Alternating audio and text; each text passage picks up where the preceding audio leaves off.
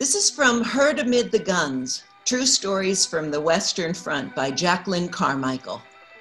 In his place. Some were meant to be soldiers and some weren't. That's what Milunka Savić thought, so she pretended to be her brother.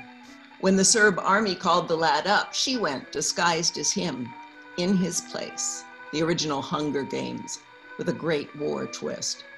Alas, her gender was uncovered literally when she was wounded and a doctor prepared to treat her. Savić asked to return to the field. Her commanding officer, annoyed perhaps that a woman had walked in men's ranks in stealth, said he'd answer her tomorrow.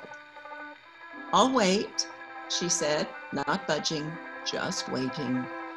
Rifle straight, embodying guts and chill. After an hour of her standing there, how unnerving was that? Her commanding officer grudgingly agreed she could stay in the army. Good call. The odds were ever in her favor. Milunka Savić went on to become the most decorated female fighter in the history of warfare, period. In 1916, she captured 23 Bulgarian soldiers by herself. Hers are the French Légion d'honneur, twice, the Cross of St. George, the Most Distinguished Order of St. Michael, English, and the Serbian Miloš Obilić Medal.